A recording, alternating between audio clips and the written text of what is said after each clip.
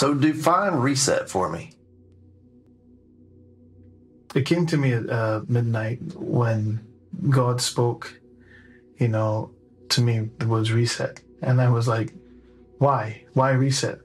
And then, the example came, when you have to reset your phone or reset your computer, you get rid of the trash, you get rid of the virus, you get rid of all these things before the new update comes or before something new comes. And something has to trigger before the reset happens. So what is music? It's important to know the origins of music in and outside of the church, and how music has generally evolved over time. And music is not man-made. Just as salvation is a gift from God to the world, music is as well. What is worship for you? Worship is defined as the feeling of expression of reverence and adoration for a deity. God, the deity that Christians worship, that we worship, is pleased by the act of man's very existence.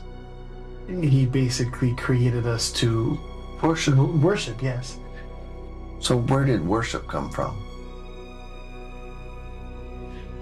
Worship came from outside of this universe. Oh, this universe, wow. Before there was time, there was worship.